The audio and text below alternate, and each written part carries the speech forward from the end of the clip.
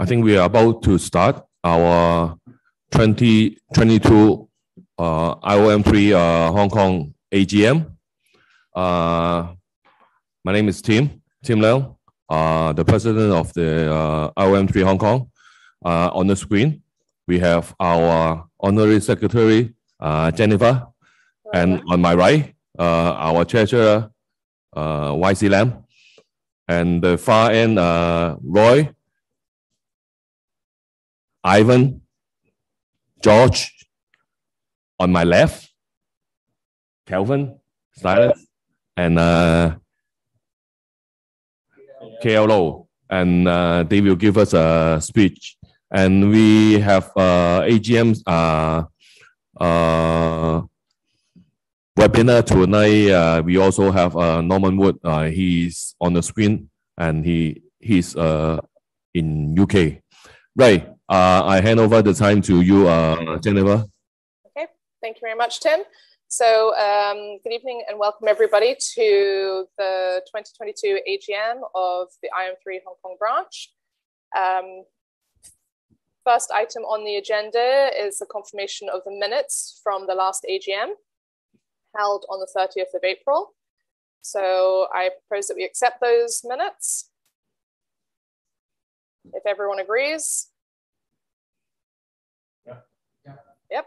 Okay, yep. Perfect. The next item on the agenda is the President's report. So Tim, I'll pass to you. Thanks, Jennifer. Right. This year is our election year, and I will hand over my job to the new president. I would like to take this opportunity to share what I have done in the past calendar year since May 2020,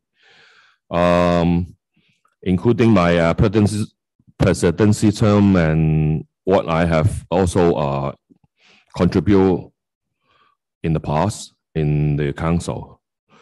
I joined the council since 2014.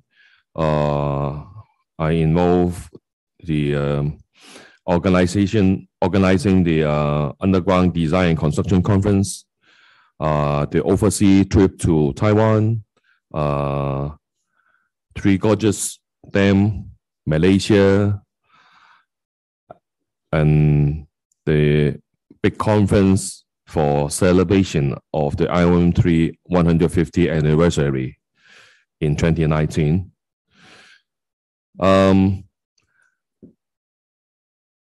During my presidency term, we have faced a difficult time because of the pandemic since earlier 2020. Not only locally here in Hong Kong, also affect everywhere elsewhere, other countries. So in the same year, we canceled our big event, annual dinner, since then. Hopefully we can meet together in near future for our annual dinner. However, we are living in a fast changing world.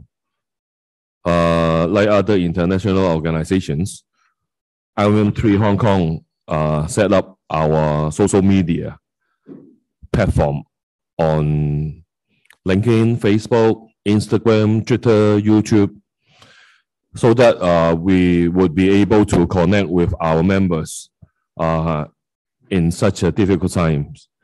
For your information, our LinkedIn account have over 500 followers. In this term, our IOM3 UK have a strategy about the sustainable future. To echo this strategy, our IOM3 HK organized a number of webinars on these subjects. together with our local institute, HKIE, Hong Kong Institute of Engineers, ICE, Institute of Civil Engineer, and Hong Kong Construction Association, etc. Other important activity to us was organizing the young person lecture competition here in Hong Kong, because this competition also organized by virtual. This is an excellent opportunity to showcase the young talent in order to encourage the next generation of IOM3 members. Now come to the end, I would like to take this opportunity to express my appreciation for the contribution to the council by the committee in my presidency term.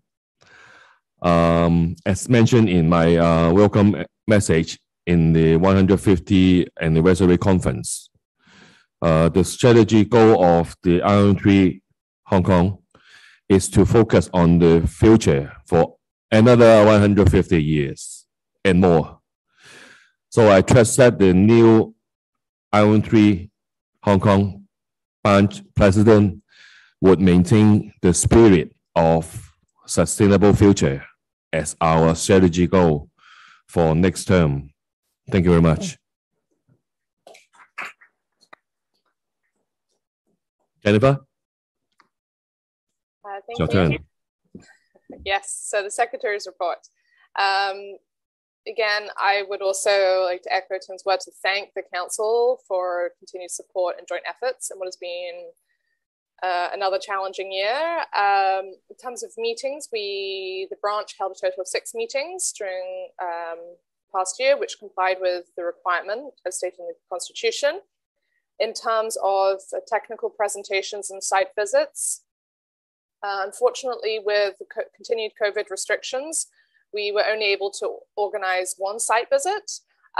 We were also able to organize 6 webinars and a local heat of the Young Persons World Lecture Competition. Of particular note, so helping to build momentum for COP26 last year, and throughout 2021, as Tim mentioned, IOM3 HQ organized a series of virtual events, podcasts, and editorial content on the theme of sustainable futures. And as part of that initiative, as a Hong Kong branch, we wanted to support this initiative, and we hosted a series of webinars on this theme in Q4 last year, including net zero buildings, green buildings, and inter-reservoir transfer scheme. The webinars, both those for Sustainable Futures and the other ones we hosted, were held really successfully with great attendance, and also thank you to all of the council members who identified suitable topics and provided great assistance for smooth arrangements. We also collaborated with IOM3 HQ on a webinar for International Women's Day in March this year, giving our members a chance to hear from women working in different disciplines around the world. And I've also been elected as international representative onto the IOM3 Hong headquarters Women in the Institute of Materials, Minerals and Mining, which is called WIM3. So it gives us good visibility in the headquarters as well. Unfortunately, as we've mentioned, additional planned site visits and overseas trips have been postponed yet again due to COVID restrictions. So these planned events will be postponed until it is safe to organize physical site visits and also easier to travel overseas.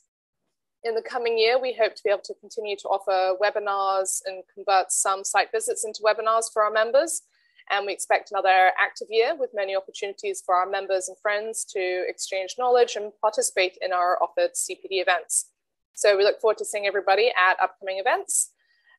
In terms of cooperation with other institutions and societies, as well as universities and other councils, the branch has continued to maintain close exchange with other institutions and societies. And we have representatives on or from different committees and panels, including HKIE Materials, HKIE Geotechnical, the Blasting Working Group, Cavern Group, to name a few, and NAMI. And we've had a number of co-organized events during the past year, which have proven very successful. In terms of membership and professional review interviews, there are some new rules around for professional review applications and interviews.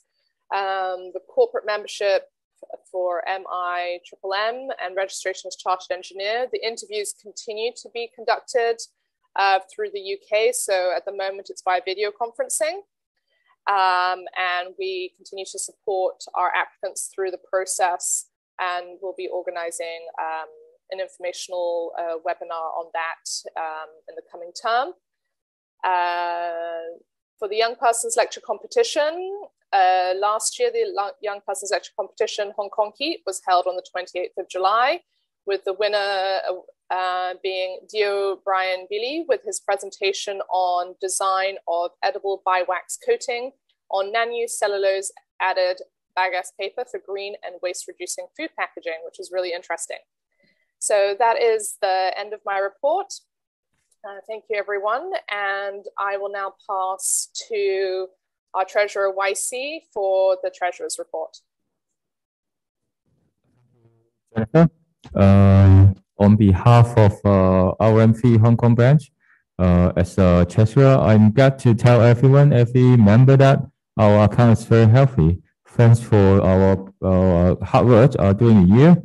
And according to what I present in the report, during the year, we spent about $13,000 mainly on some events, including the Young Person Lecture Competitions and AGM and some webinars and visits, also some regular expenses.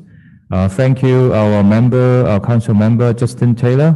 He has audited the report, and all the accounts are in healthy balance. And in the coming years, I would say in the coming sections, I believe our president will guide us through, because in the past term, we have been suffering from COVID impact. So a lot of webinar, visits, all kinds of regular activities we couldn't carry out. But in the coming sections, I believe that our expense will be more on how we are spending on the webinars and visits to benefit our members, so that we got a healthy account. So we hope to make all the benefits back to our valuable and important members as their benefit. So I wish you all good health, and we stay safe. Thank you.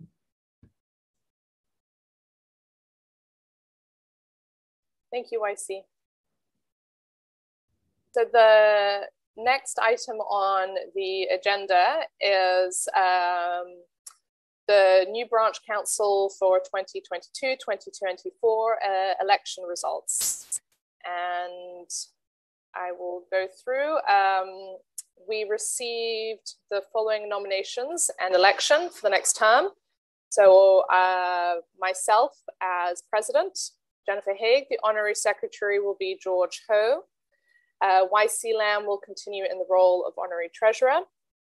And the ordinary members will be Guy Bridges, Dr. Ivan Sham, Roy Hung, Eric Jiang, Franklin To, and James Yu.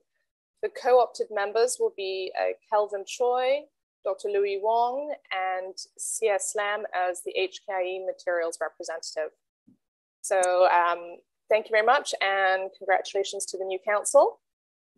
The next item is the auditing of the accounts, and as council, we'd like to thank Justin Taylor, outgoing council member, for his services in auditing accounts during the council term 2020 to 2022. And for this new term, our council member Roy Hung has been nominated and kindly agreed to take on the responsibility of auditing the accounts. So thank you, Roy, for taking that on, and thanks to Justin for his services. The next item, we have a special agenda item to report. We propose to amend the IOM3 Hong Kong branch constitution, rule number 6 on council officers, to reflect changes made in the IOM3 headquarters, whereby the immediate past president is included on the next term's council. Thus, we propose to make a minor change to the constitution, which would read that the council, the office bearers would change from being the president, honorary secretary, and honorary treasurer to the president, honorary treasurer, honorary secretary, and the immediate past president. And then also, that would be the only change, to include the immediate past president as an additional office bearer. And then we would have the same number of council members and co-opted members. So I propose that change. If I could have a seconder. I second it. Thank you, YC. And all those in favor, please raise your hands. If you're online, please use the, either turn on your screen and raise your hand, or use the reactions button and raise hand, and we'll take the vote. So thank you, James. Thank you, Franklin. Eric.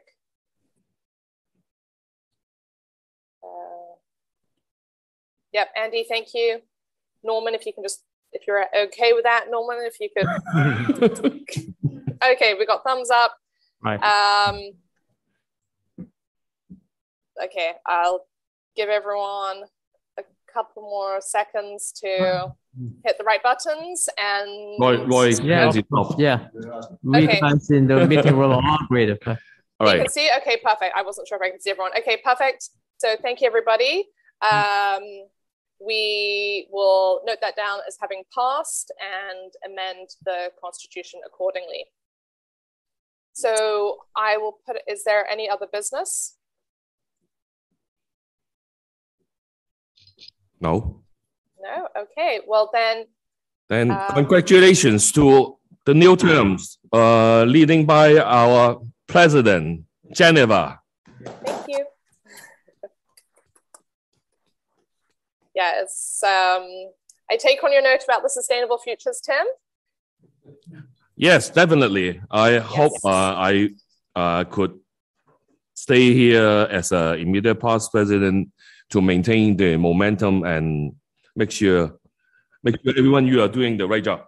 No pressure, no pressure. All right. Yeah, so no, it's a great council, and we're really looking forward to the new term. So with that, I will, if there are no, and not any other business, then I will say that the AGM is closed. Thank you. 6:25. So thank you.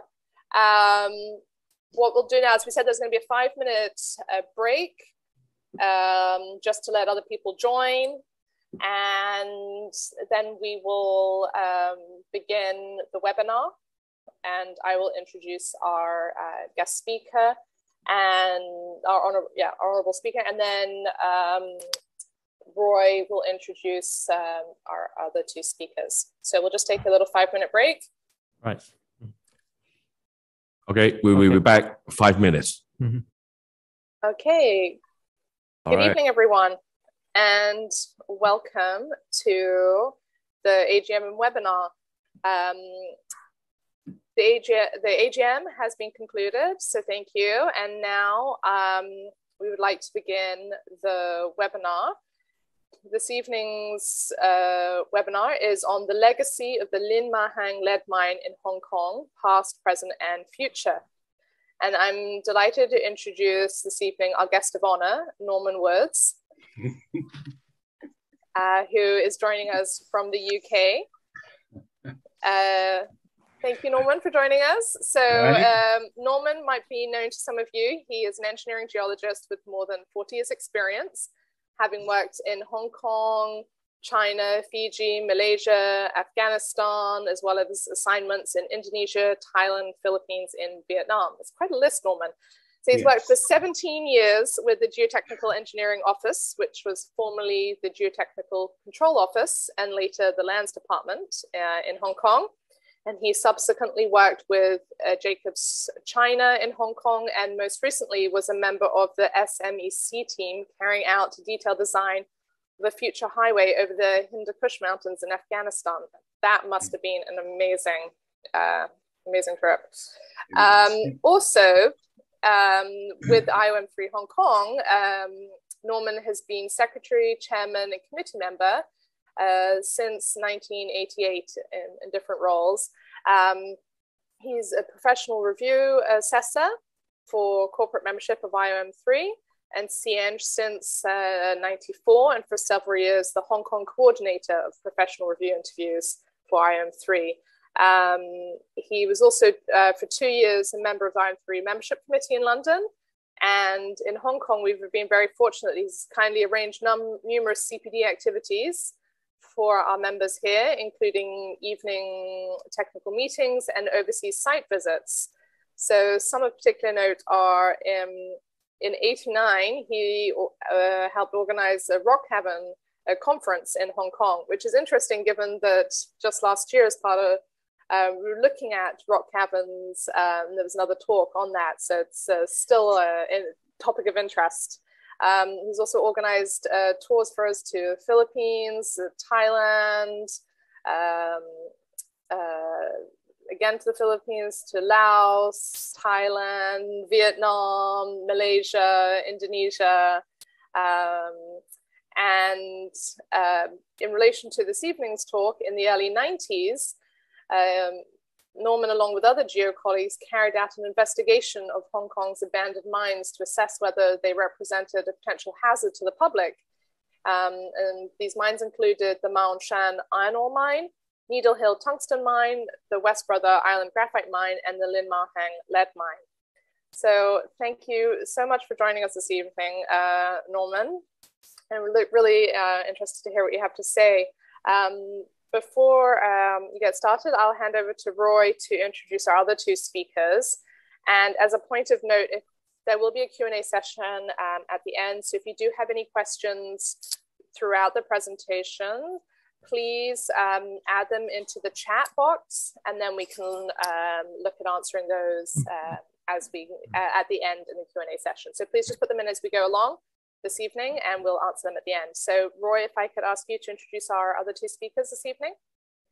Right, thank you, Jennifer. So this is Roy Hong from the council, and let me introduce the two distinguished speakers. They both will speak on the Lin Ma Hang abandoned mine revitalization project, and this project, I believe, is the first of this kind in Hong Kong. So first, it's my great pleasure actually to introduce Kelvin. Right, Kelvin, who is a fellow of our institute, is a very experienced engineering geologist with over 40 years of practice in Hong Kong. He joined the Geotechnical Engineering Office, formerly called the Geotechnical Control Office, when it was founded in 1978. And he formed the Terrain Evaluation API unit to apply the geomorphological and terrain classification technique to a variety of engineering, geological, and geotechnical studies. He used systematic terrain classification or geomorphological mapping in the mid-level for the building development in 1979. He also led the Hong Kong Geological Survey in the 1983 and also a geotechnical area study program at that time. His focus was the early input of geotechnical information for planning and land management purposes, particularly using computer mapping techniques. He then was the chief geotechnical engineer, field management, looking after marine field, coral search, and mud disposal for the airport and associated infrastructure projects at that time. In the year of 2006 to 8, he was the technical reviewer on the geotechnical engineering office's enhanced natural terrain landslide inventory. And back in the year of 2011, he began a decade with the consultant firm Frugal, leading their engineering geological service team in the natural terrain hazard assessment, design event review, landslide investigation, consultancy, and a range of international projects. Gavin's special interests also include the development of automated terrain classification for site characterization and asset management, impacts of seismic events on large landslide, and also a landform evolution. In the year of 2017, Gavin has been the chair of the Hong Kong Regional Group of the Geological Society of London. He remains committed to and promoting professional standards through the chartership for young geoscience graduates, those graduates from the program in the Hong Kong U, I believe, and also reinforcing the need for appropriate tertiary course content, increasing the private industry training, improving the interdisciplinary recognition of the engineering geologists, and increasing the community and societal awareness of the role of geologists in the safe development and appreciation of the extreme events. Next is about the second distinguished speaker, Mr. K.L. Low. So Mr. Low, professional member of this institute, is also my colleague in the geotechnical engineering offices, is a civil and geotechnical engineer with 25 years of experience and has been involved in the design and supervision of many major infrastructure and development projects in Hong Kong, mainland China, Middle East, Southeast Asia, and Australia.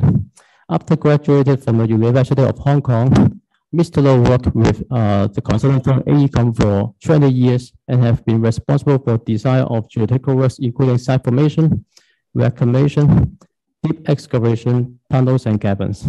Some recent local projects include the Twin Moon Chetnap Link, NTR South to Central Link, etc.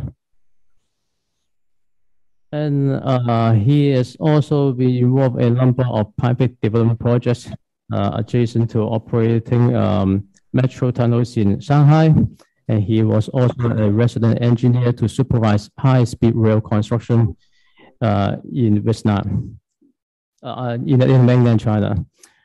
In the year of 2017, Mr. Low joined the Hong Kong government as a geotechnical engineer in the lands department and is currently with the geotechnical project division of the GEO, looking after the Lima Hang abandoned mine revitalization project that will be the topic of our talk tonight. He will be introducing the details of the project.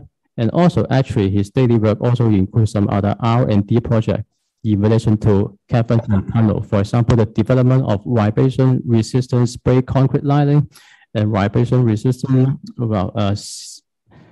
engineered cementitious material.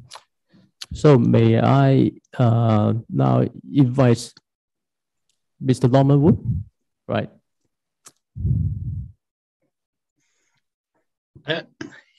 Right, okay. Share screen, I take control, shall I? Yes, please do, Norman. Okay. Okay. Right, good evening, everyone. I want to apologize in advance if I stumble over my words, as this is rather a strange situation. I'm quite happy to talk to live audiences, but when I'm talking to a cyber audience, as you are,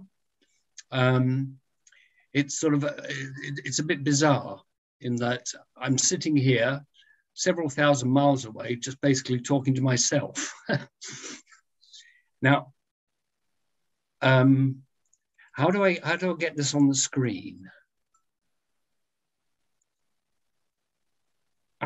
Can everyone see that? Jennifer, can you see? Yes, we can see, Norman. That's perfect. It's on large presentation mode. Great. Okay. Right. Now let's go back to the beginning, where all this started. This examination of the old mines in Hong Kong. It was in late 1990, I think it was November, when the then principal government geotechnical engineer, Dr. Andrew Malone, tasked us with examining the mines to see if they represented a threat to the public, a public safety issue. And we were fortunate at the time that we had access to the mine section, the mining records from the mine section of Labour Department as it was then. Now, the group of people who carried out the work, looking at these old mines, was my old friends, Trevor Williams, who fortunately was a mining engineer, and also Keith Roberts. But we were supported by our friends from the Geological Survey of Hong Kong, in particular Paul Strange, and for the West Brother Island graphite mine, a gentleman called Richard Langford, who maybe you're not familiar with. I felt that, I think we all felt at the time that after these mines had closed down, we were probably the first group of people who had entered the mines, maybe apart from those people who directly after they'd been abandoned went in to loot the various important things like, you know, railway lines and anything that was of value. Now, on the screen here, this map here shows the 4 mines that we examined. It was the Mayan Shan iron ore mine, the Needle Hill Wolfram mine, the West Brother Island graphite mine, and also Lim Mahang, the lead mine. Now, we started off with Mayan Shan iron ore mine because it was clearly the most productive mine and probably the most professionally managed mine of all the abandoned mines in Hong Kong. Now, the key mineral they were looking for that was being extracted from that mine was magnetite. And my understanding, I'm not a brilliant geologist, but my understanding is that the magnetite was part of what's called a skarn deposit, which is a result of the hydrothermal fluids, its contact metamorphism of the country rock overlying the granite body, which I believe now is called the Shartin Pluton. The map here shows the extent of the mine. I don't know if you can see my pointer, but the area up at the top here, near the village of Maan Sen Chun, they were the open cast workings, and a wee bit further to the northwest, there would be the underground workings, and then from there was a haulage drive about 2 kilometers long that extended out to what was the processing plant,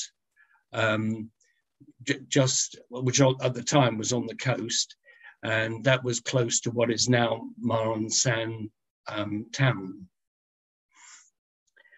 This is very briefly the history of the mine.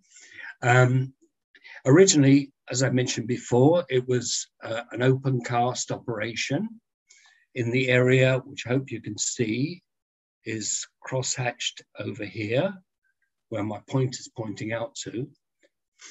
But the mining became progressively deeper. They were following the ore body downwards, you know, with depth, and it eventually reached down to a level of about 144 meters. That's 144 meters PD. At that stage, all the ore, or the mine material had to be taken up from that level back up to the 240 meter level, which was really the heart of the mining operation. But that was very inefficient, taking the material back up, because material got up to the top there, then it had to be hauled all the way down this very narrow winding road back down to the processing plant, which, as I said, was at the time on the coast. So what the company did in the early 1960s was they drove a 2 kilometer, or just more, I think it's 2.2 kilometer haulage drive from the 110 meter level all the way out to the processing plant.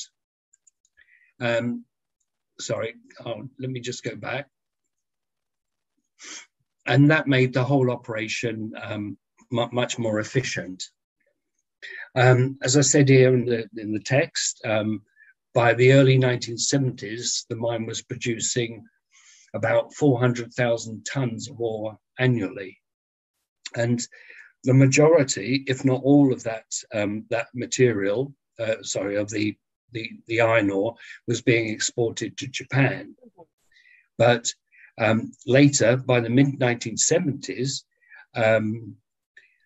Australia was really getting going with all their mining, all their iron deposits, and it was economically better for Japan to import at scale, i.e. making it more economic, at scale from Australia.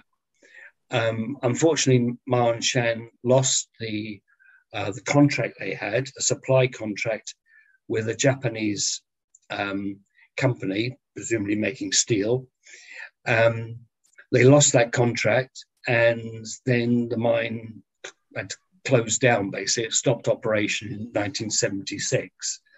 And its mining license expired in 1981, and the mine was finally abandoned. This plan here is at the 144 meter level. This is the last level in which they were extracting ore. You know, they were stoping the ore. As you'll see from this, I'm sorry, there's not a legend here, but in the center, in the core of that level of the mine, there was marble, and it was the marble, these calcareous country rocks, that actually developed this halo, this I think it's called a taktite, a mineralized taktite around the core of the marble. And it's worth noting that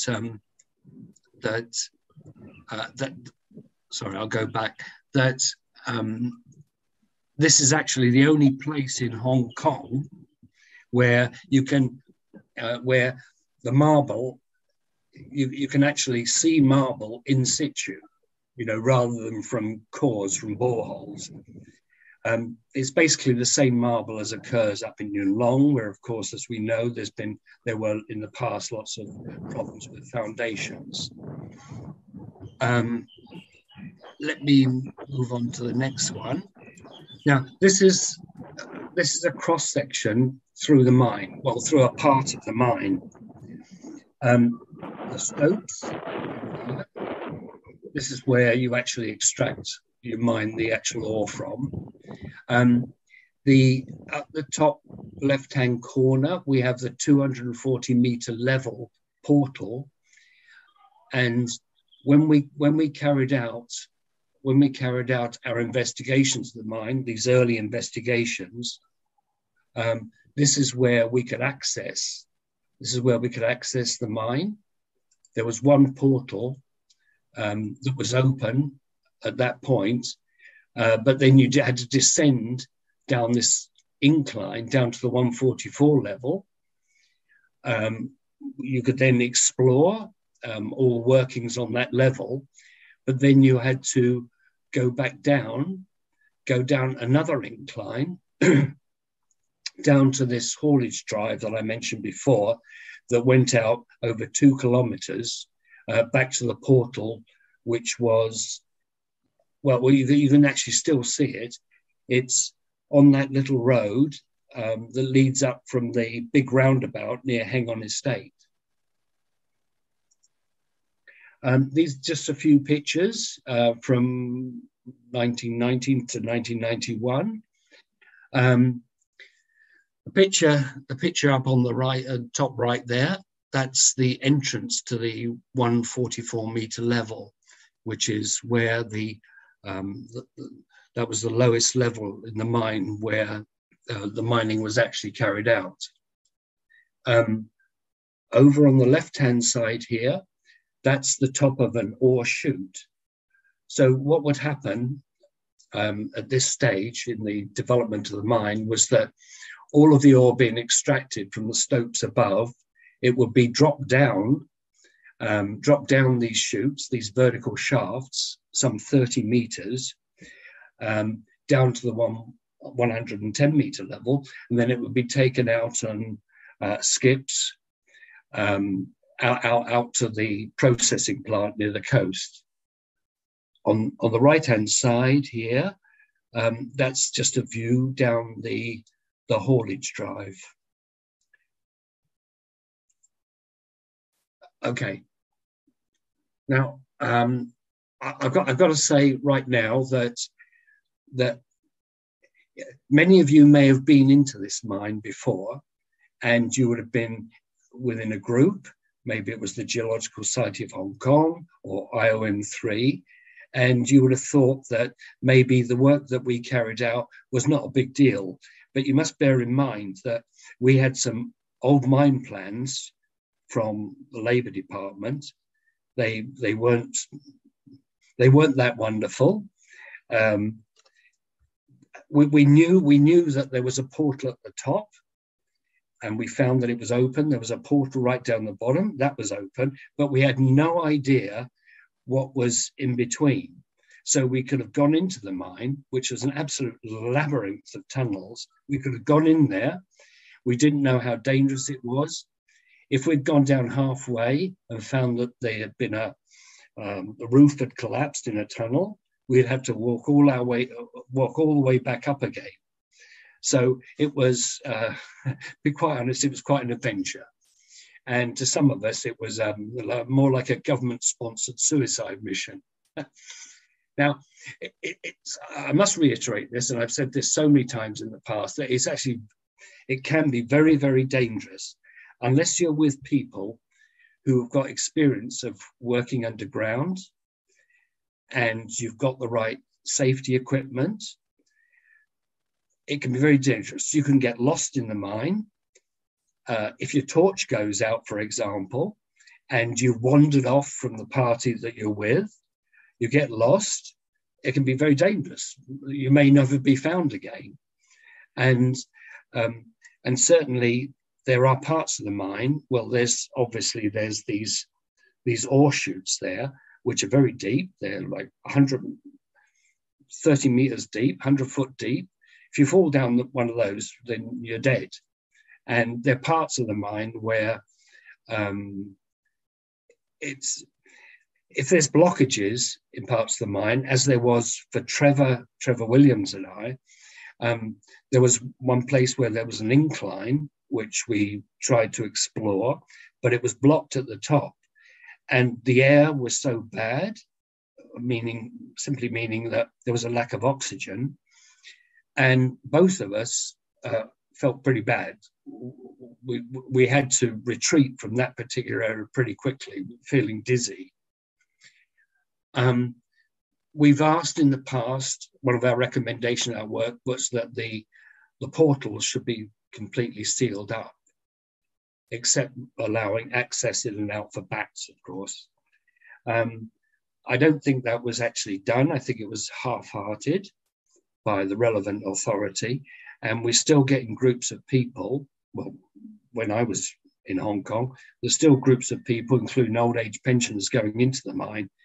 And at one stage, the last time I went in, we came across a group of people, of youngsters, I think they were teenagers, who'd gone into the mine, maybe as a bit of an adventure.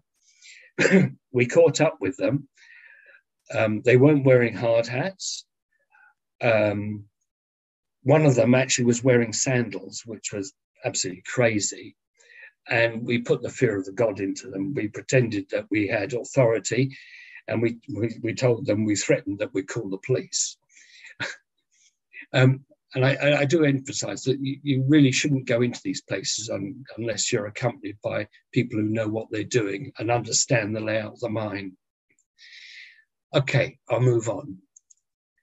Wolfram mining in Hong Kong. Wolframite is, it's the, shall we say, the go-to mineral for producing tungsten. Tungsten is an extremely hard mineral, and it's useful for a variety of purposes. One is for military purposes, and in the 1950s, because of the Korean War, there was great demand for wolframite and therefore tungsten. And as I mentioned here, this is not tongue-in-cheek, the people of Hong Kong, ever ready to seize an opportunity, went off out into the countryside to look for the stuff. On the map here, it shows the Needle Hill mine, which was the key producer of wolframite, but also there were exploratory adits and small mining operations extracting wolframite all over Hong Kong. Needle Hill was a bit of a disappointment in the sense that we really didn't. It was very difficult to enter the workings. But anyway, let me just go back. This is a very brief history. So I'm saying here that prospecting in the area was started in the mid-1930s, and mining activity continued throughout that period in the Needle Hill Wolfram mine. And it was actually quite a successful operation. As I mentioned here, more than 200 tons of wolframite extracted from the Needle Hill mine during the 70s. Unfortunately, when the Korean War thankfully had come to an end, the value of wolfram reduced, and it was later on in that decade that the mine just became uneconomic to mine. And the mining lease expired at the end of the 70s, and then the mine was finally abandoned. This picture here, this cross section, this is just through one of the veins, hosting the wolframite, and this was produced by a very nice gentleman called Dr. Stephen Hoy. Stephen, you probably don't know, he was really the benefactor of what was then IMM Hong Kong back in the 80s. He was a mining engineer and a mining geologist with experience all over the world. And in the 1980s, he provided his whole mineral collection, which was, as I say, collected worldwide, to Hong Kong University.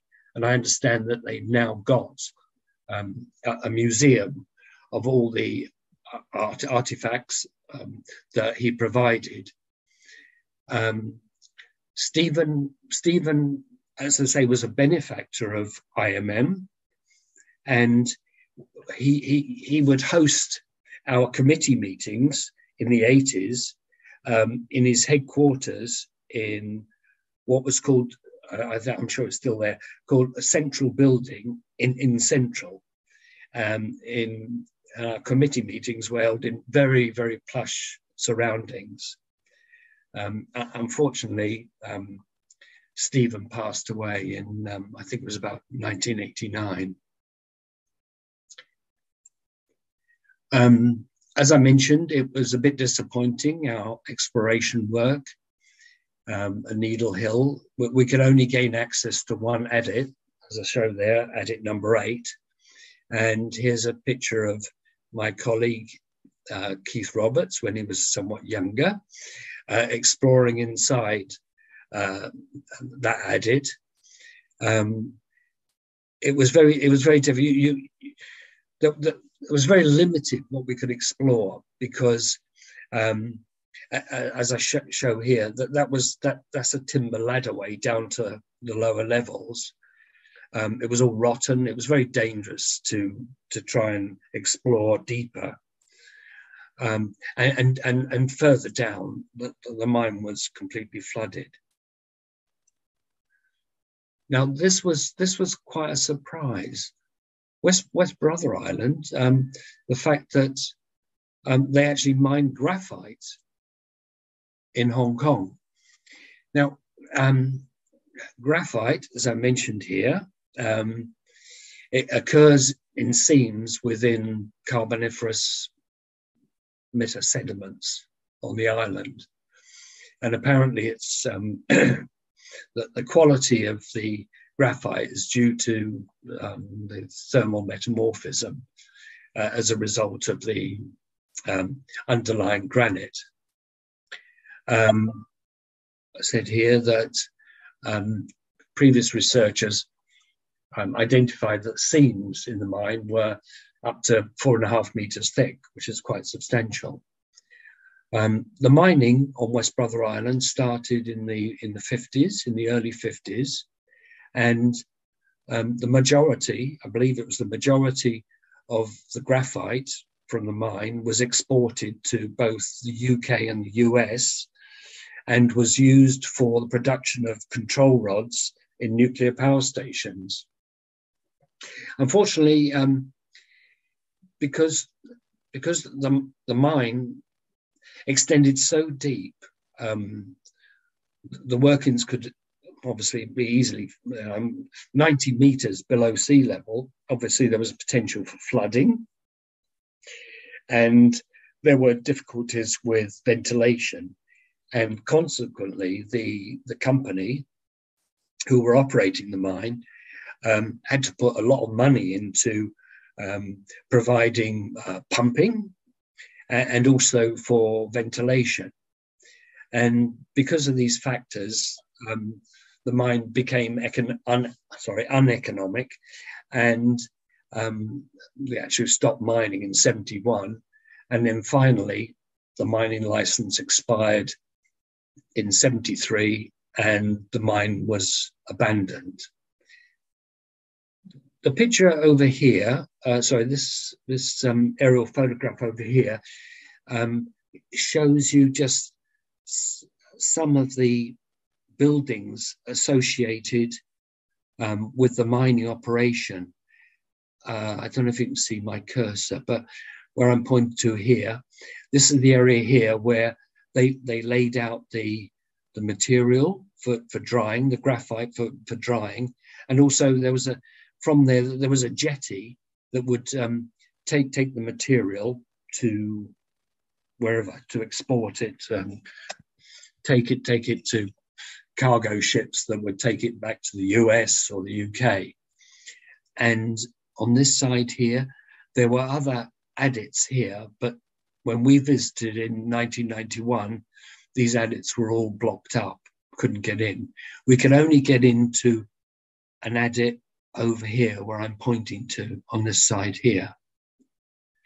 The plan on the right-hand side just gives you an indication of the extent of the workings.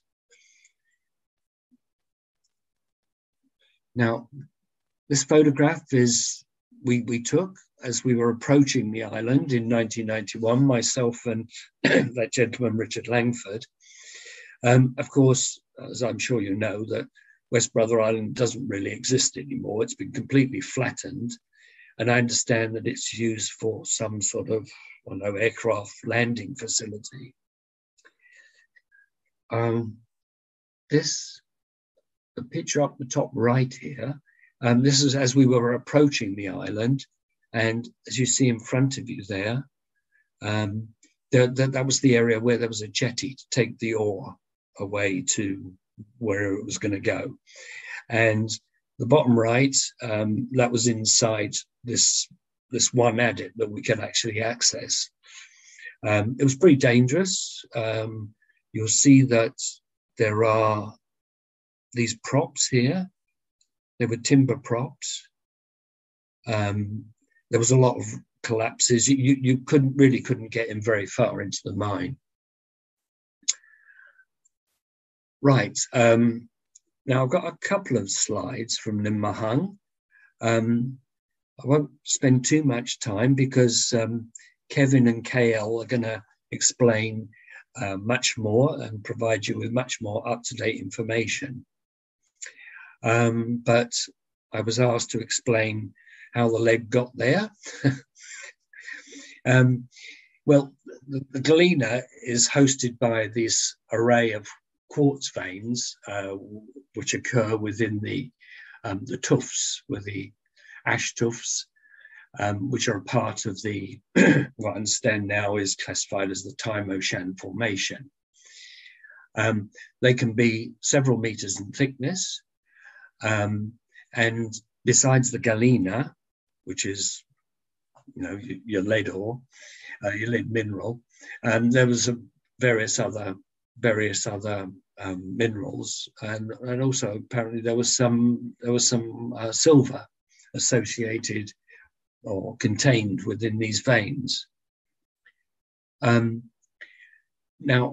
when we researched to find out the history of the mine, there was references to mining in the area, but presumably very, very small scale mining, that went back to the early 19th century. But it was only much later, in the beginning of the 1900s, when there was more formal arrangements for mining in the area.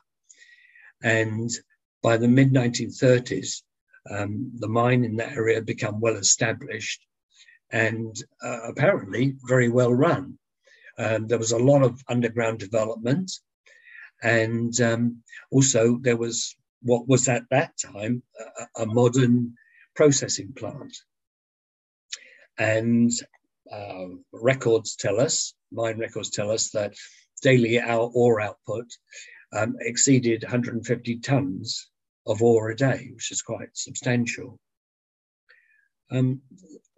Sadly, during the war, when Hong Kong was occupied by the Japanese, and even subsequently, the way in which the mine was operated wasn't really, I suppose you wouldn't call it, it wasn't very professional. They had this subcontracting arrangement whereby you might have, you know, 2 or 3 different subcontractors, and they were paid based on the quality of the material they extracted from the mine. So consequently, each of them would want to get the best quality ore out of the mine, and that they would be, I mean, the mining was carried out in a very haphazard manner. So you were getting situations where one particular contract would be working on one level, another one would be working underneath, and they could cause a collapse of the workings directly above. Anyway, so I mean, eventually the mine closed down, and as I said here, the mining lease was rescinded by the Hong Kong government in the early 60s, and the mine closed down. These are a couple of rather poor quality photos, but this is from, you know, way back at the end of the 90s, when it was Trevor and I who explored the workings, which I must say we found to be the most dangerous of the mines that we'd gone into. One of the difficulties we had at that time was that Lim Mahang was in what was called the frontier closed area. So we had to get special permission from the police, the Hong Kong police, to enter the area. And that could be very time consuming. we accessed the area of the Lim Mahang mine through, and I'm sure it was through the gates into the frontier closed area at Ta Ling. Then we go in, we go to, there was a police post further along the road there towards Lim Mahang. We'd have to sit there with the police, waiting for permission to go further. We'd go along with them. We were accompanied by the police. And then when we got to the closest point to the mine workings, if the police had gone off somewhere else, we'd have to wait till they came back for them to then open the gates to allow us to go inside. So as I say, it was quite time consuming. And subsequently, after our work for a few years afterwards, we got contacted by the police to ask us, oh, do you mind coming back? Because there was a suspicion that illegal immigrants from across the border were coming in and using the mine workings as a sort of refuge on their way, on their onward movement into the urban areas of Hong Kong. And so there were occasions when I had to go out and go up and find if there was anything there that's any evidence that people have been using the workings. And yes, indeed, there was. I would go into a particular adit and there were signs that people have been sitting there and eating their food and having a drink. There were sort of like bottles of Coca-Cola and all sorts of things. Now, I don't know how much time I've used up because with this is on the screen. I can't see the actual time. But I think it's, if you've got questions, please ask me later on. And maybe it's time. Yeah. What's the time, Jennifer? How am I doing? Yes. Thank you very much, Norman. I think that was your last. Yes, perfect. Okay. As you mentioned, any questions, please put them into the chat box, and we'll review and we'll go through the questions in the Q&A section. Thank you so much, Norman. It's fascinating to hear about the different mines and the different ore bodies that they were extracting over the different decades. Would now like to hand over to Kevin and KL, who are with the committee in Hong Kong. Okay. So maybe, Norman, if you can stop sharing the screen so that Kevin and KL can take over. Thank you. Is that, have I turned off? I can still see your screen. How do I turn it off?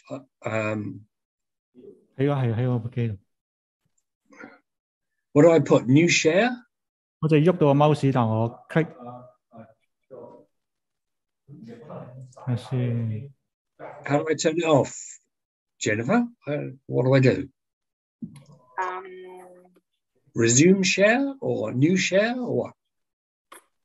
No, you should be able to turn it. In the share button, on the top of your screen to the right-hand side, it says share. Maybe if you press that, then it will get rid of it.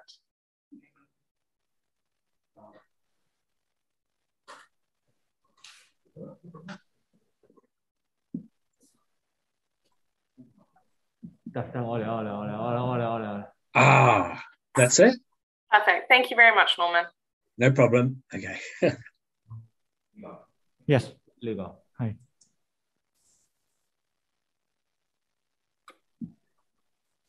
The screen? Yes, we can see the screen. From beginning. 左上。唔係啊，佢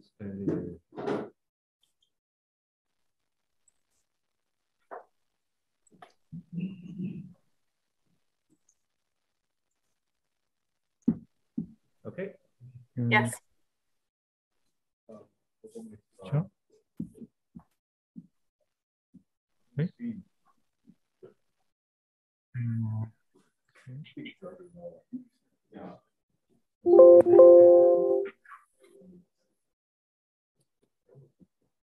Okay.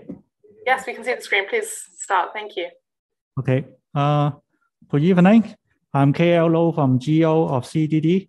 I'm pleased to share with you our projects, the revitalization of Lin Ma Hang Landmark Cave. The project proponent is Agricultural, Fisheries and Conservation Department. GO of CDD is the works agent, and Maha Infrastructure and Environmental Limited is appointed by GO as consultant for investigation, design and construction of the project, which commenced in April 2021. I'm going to give you a brief introduction of the background of the project, and then Kevin will talk about the detail of the study.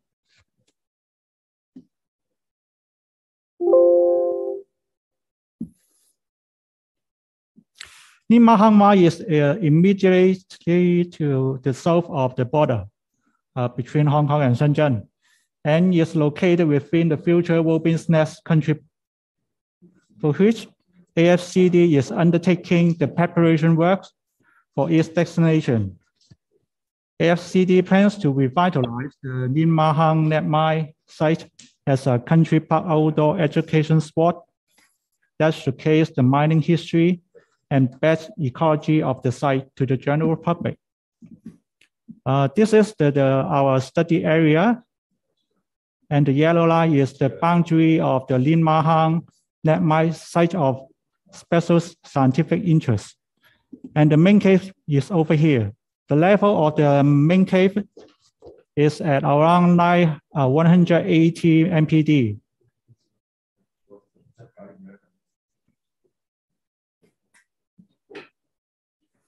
The mine was developed by a series of adits at different levels and locations.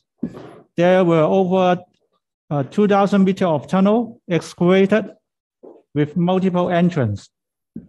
Gallery has been cut into hillside for forming level, as shown on the historical band on the left, which is surveyed in 1950.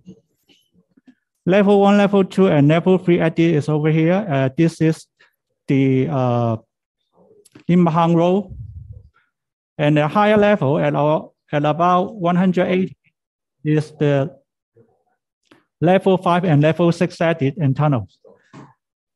A cross section along here is shown in the cross section below. The main cave is at level 6 over here, and also below it is level 5. And level 1 and level 2 is projected near ground level. The plan on the right is showing all of the adit and tunnels collected from historical plan. Level 1, 2, and 3 is over here near the border road. At the north, to the north of the road is Shenzhen. And a higher level is level 5 and level 6. The photo below is shot from mainland at about this position. You can the mill buildings and mining office is over here, as shown in photo below.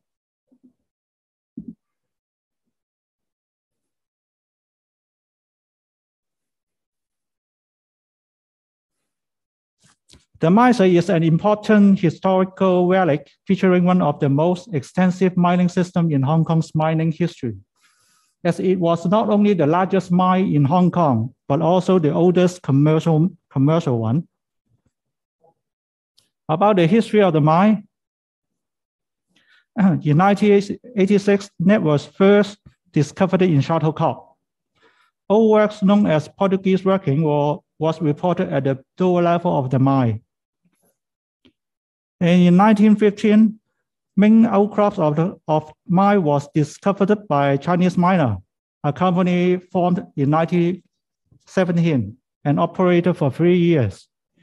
In 1925, a 75-year lease was issued by government to Maurice Brown Young. there was a substantial development of the underground ore body at that time. Morris Brown Young operated the mine for a few years until his death. Then, in 1937, the mine was transferred to Hong Kong Mines Company Limited. At that time, the company made the largest development of the mine, and mill buildings and workshops were constructed, and about 500 miners were hired at that time.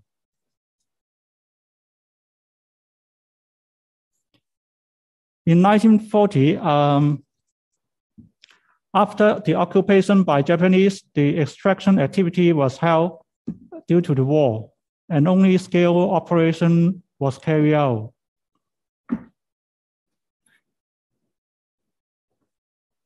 After the war, the site was abandoned, and the mill and other building equipment was stripped off after time.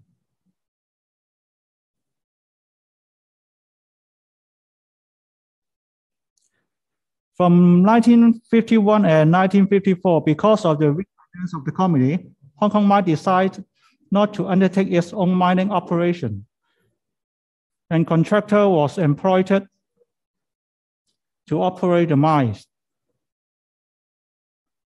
In 1958, with decline in the price of lead and reduced availability of workers, the company decided to temporarily shut down the mine to look for new investors, but not successful. In 1962, the company was financially distressed and was unable to restart working at the mine. The government decided to rescind the mine lease, thus ending the company's right over the property.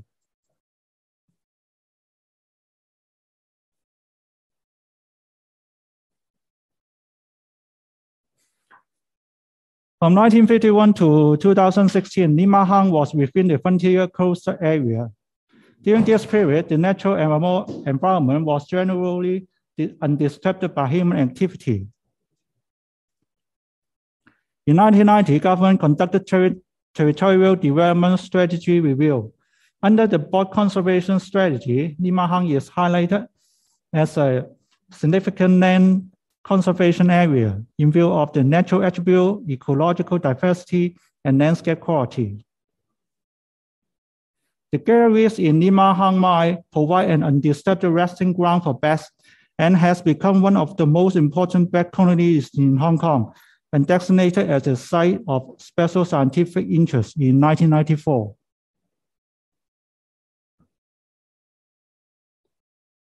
Robin's Nest function as an ecological corridor between the Wu Tong Shan National Forest Park in mainland and the Passion Land Country Park.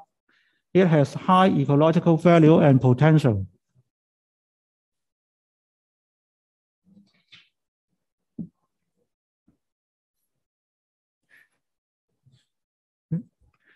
In January 2008, government announced to reduce the coverage of the frontier coast area from 2,800 hectares to about 400 hectares. The FCA reduction was implemented in 3 stages from 2012 to 2016. So after 2016, Limahang is no longer a frontier coast area. The red boundary is the old frontier coast area, and the hatched area in yellow is the current frontier coastal area. So the area has been reduced by 85%. In 2009, Planning Department embarked on a study to examine the development potential and constraint of the land to be released from the FCA and to formulate a planning framework for preparations, statutory town plans to guide the conservation and sustainable development of the land.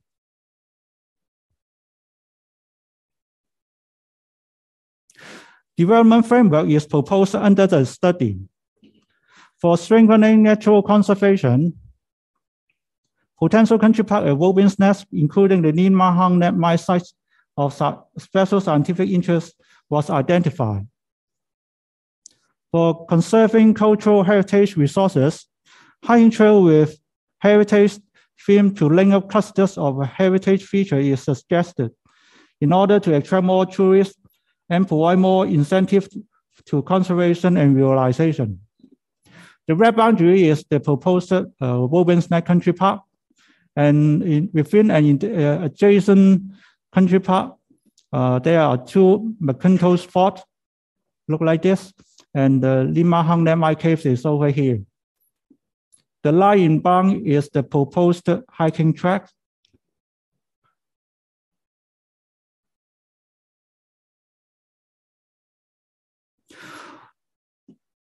Following up that suggestion, in the Hong Kong Biodiversity Strategy and Action Plan, government announced to commence preparation for the designation of Woburns Nest as a new country park, serve as a logical corridor between Hong Kong and Shenzhen.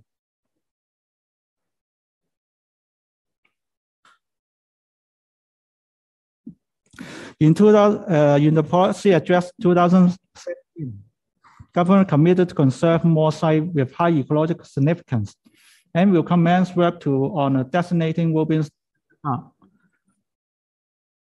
Then AFCD start the consultancy work and design work for the destination of Woburns Nest.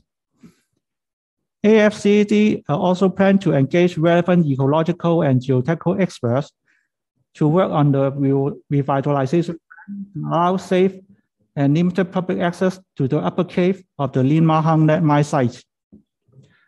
That's the background of the project.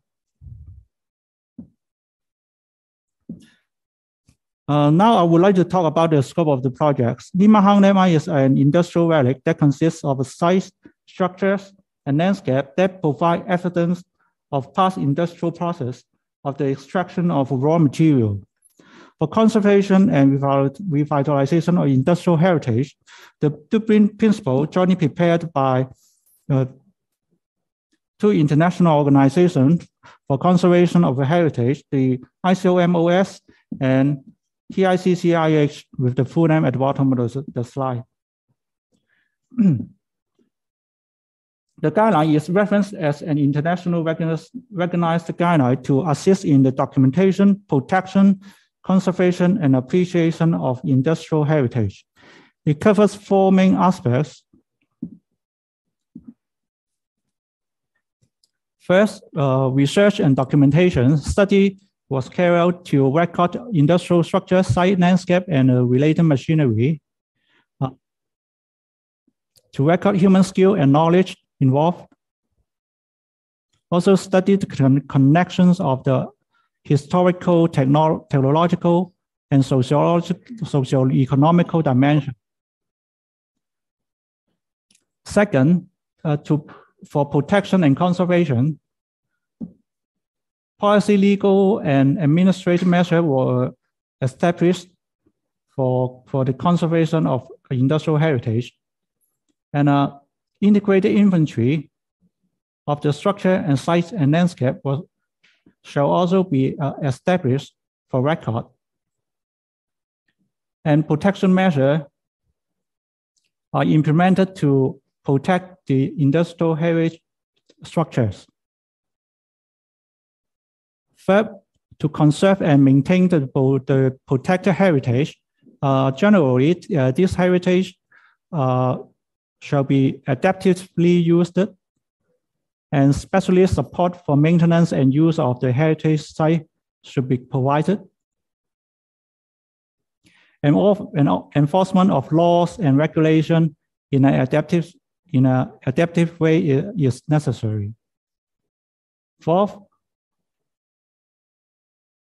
to present and communicate with the public about the history of the heritage, to tell the public about the heritage dimensions and value, raise public awareness,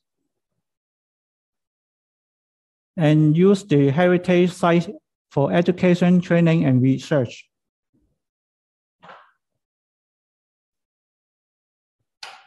The scope of the project covers 4 aspects of the blueprint principles. For research and documentation,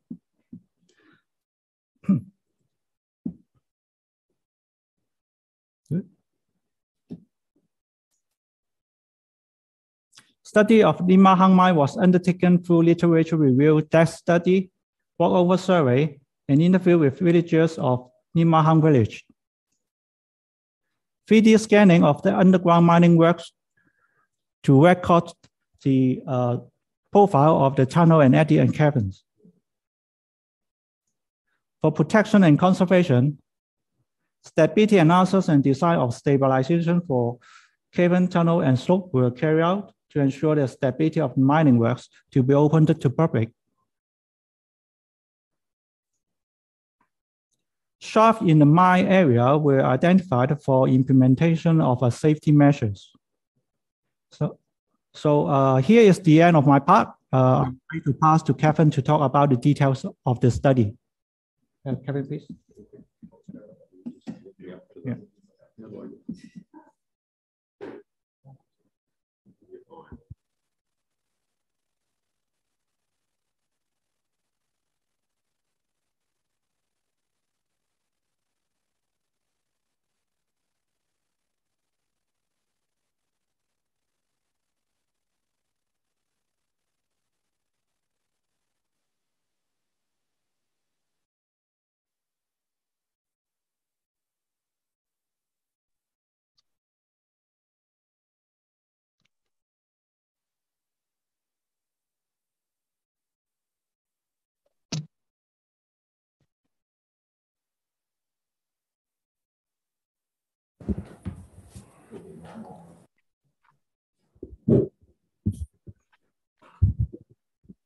Good evening, everyone.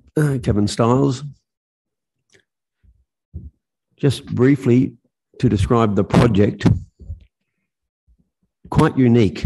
The first occasion that I've been involved in that really does try and take advantage of our wonderful landscape heritage and our extraordinary mining and geological environment. The purpose is to make safe for public access. The work is not about stabilizing the caverns to any sort of high degree of precision. Neither was the study to try and document to any high degree of study. We're just now, the bottom shot is, of course, what we call the cavern gallery. And the top on the right-hand side are some of the grills that were placed in 2017 across some of the adits. Okay. Now, the landscape is absolutely extraordinary. The area involved, Robin's Nest up to the left, downslope towards Limahang. But the entire area just covered in dense vegetation. We're pretty much run through the history, the previous speakers, so I won't run over it again. But you can see in this recent drone image into 2021, the large areas of the spoil slope, the cavern, the level 6 cavern, that is the focus of the study, is in the central area. And of course, lots of loose spoil and tracks and paths in the ravine. But the vegetation masks a great deal.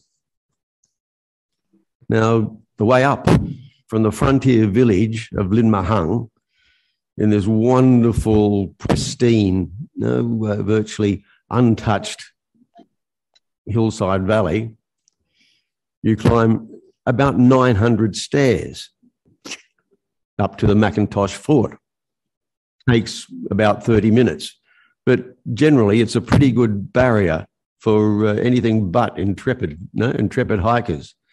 But over the last 12 months or 2 years, it's amazing how many intrepid hikers are out there. all in lycra gear, and most of them retirees. And on any day, we might see 20, 30. On a weekend, there could be 70 or 80 people going through this area. And when you get up to the Macintosh Fort, the view to the northwest, straight across the border into Shenzhen. And you can see where the border lies. It's where the development starts, and the Shamtung River just meanders its way through. In the evening, you can see all the way to Lantau Peak, Fung Wung San, Sunset Peak. And of course, Man San is a dominant feature in the territory. And northwest, wonderful sunset views. But a remarkable area in one of the most wild and wilderness locations that's left in the territory. Just over this ridge here, you've got North NT, the NENT landfill. Now, descending from the ridgeline, about 150 metres, you end up in the cavern atrium, a large sort of cut area, which has been given a slope registration number, as have about 30 or 40 of the obvious features in the area, which are also part of the study for investigation. But we're looking to looking towards the gallery and some of the grated adits, the grilled adits, and the main entrance ways into the cavern gallery.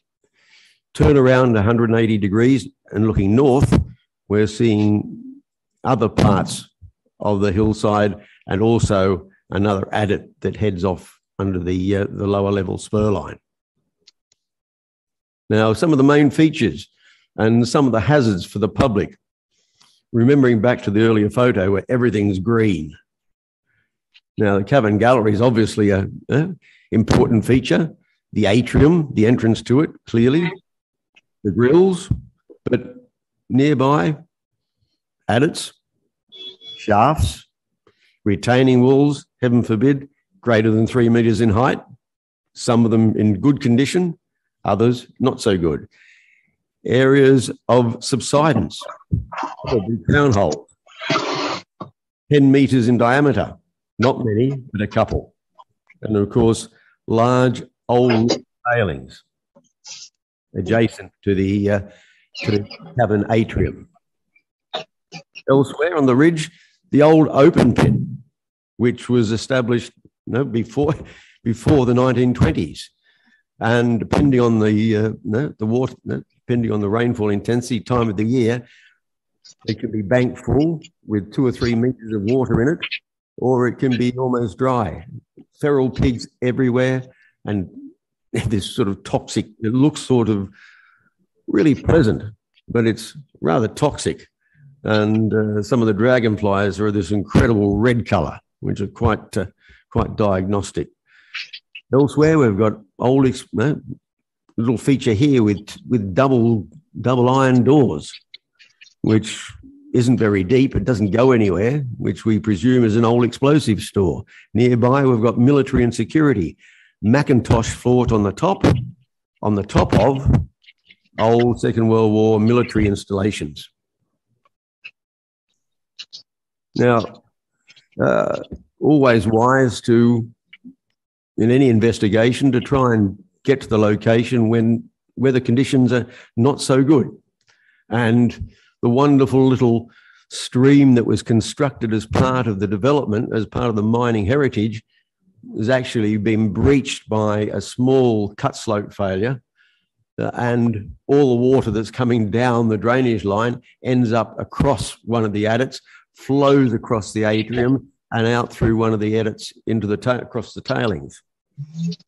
And within the cavern gallery, with some grills for adit A1 and A2 and adit 2, we've got ponding water. But it doesn't last very long because most of this floor is ballast, basically repositioned ballast that was infilled from old mining waste, presumably to help restore the the effects of the Japanese haphazard mining, where they created a level and a half.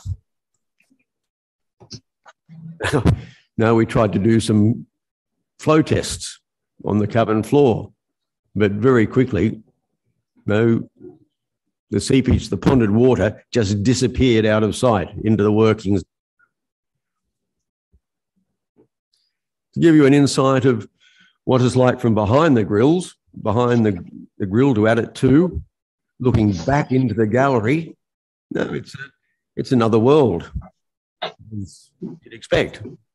And the clever little openings within what are rather robust grills require a fair bit of Houdini-like action for especially the older generation to manage to get through. We climb up back out into the atrium and onto the tailings, and the water pouring into the atrium, across the atrium floor, into adit 6, flows across and exit across the top of the fill, the spoil rather, and then into the actual drainage line. And of course, the view across the border, only a couple of 100 yards away. Just extraordinary, absolutely brilliant. This is without doubt one of the most exciting pieces of work I have ever been involved in. And congratulations to AFCD and GEO for getting this on the table. Part of the fun was the site history and the setting. We today totally vegetated, except for the obvious spoil. We've still got some ungrilled adits at level 5, more on this side of the hillside as well, and lots going on over here that you can't see it. A couple of occasions, dinner with Clarence Lee, the author of a couple of these books, and some of the anecdotal information was just extraordinary. This, of course, was supported by some of the villages and the surveys that were carried out with the villages.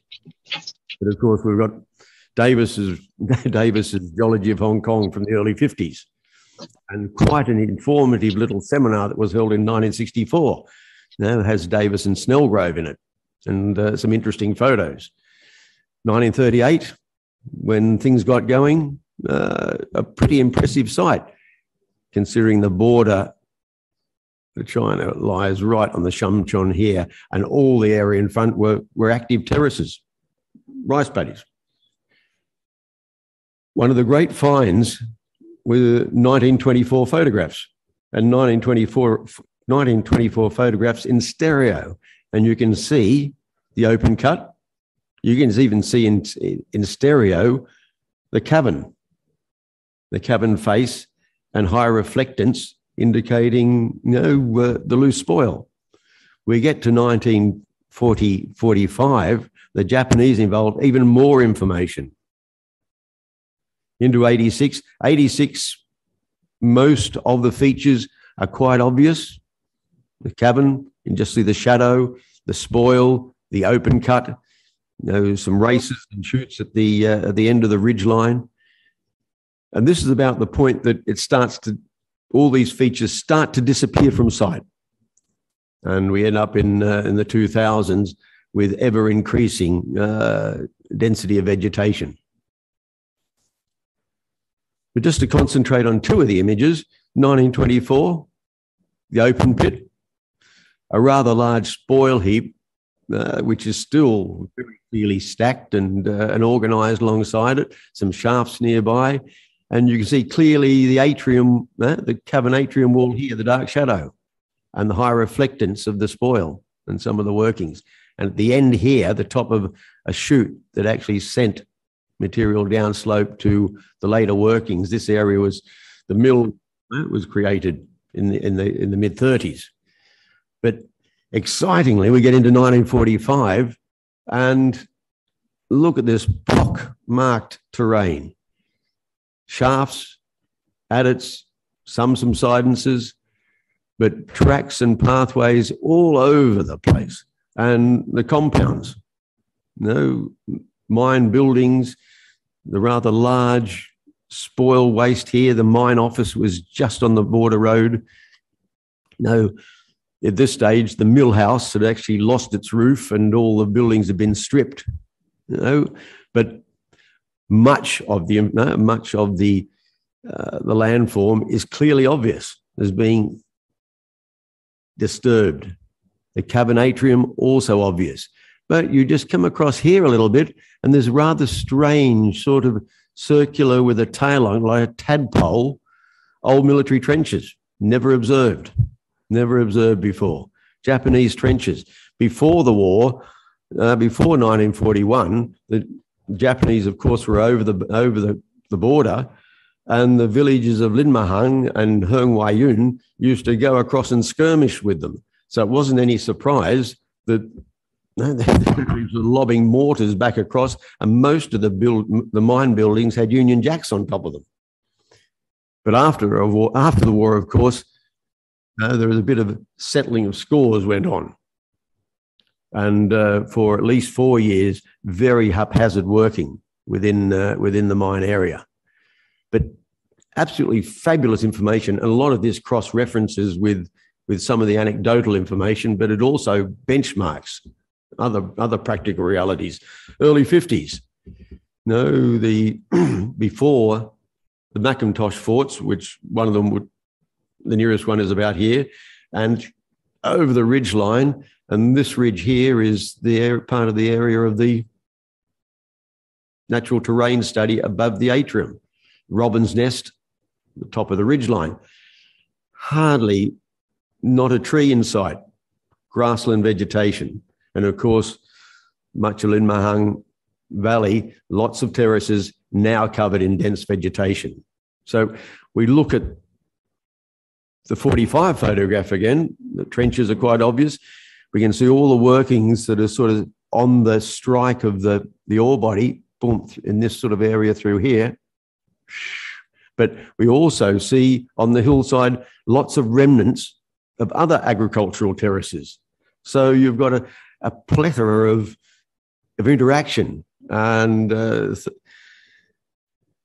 some discussions with Mick Ather, Dr. Ather. It really is a palimpsetic terrain.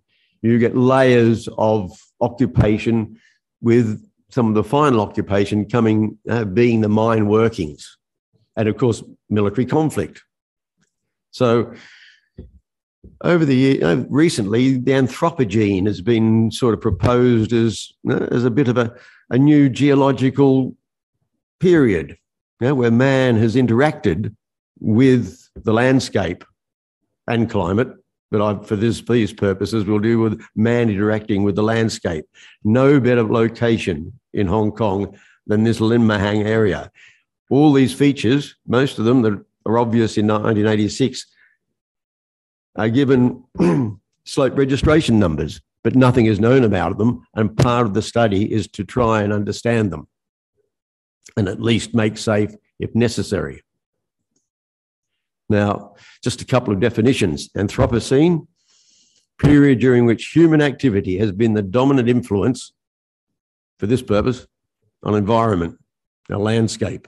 And a palimpsest, something reused or altered, but still bearing visible traces of its earlier form. So that is our hillside. That is this area. We're in the Anthropocene, on top of the ore body, now in the Xingmun, Taimoshan Formation.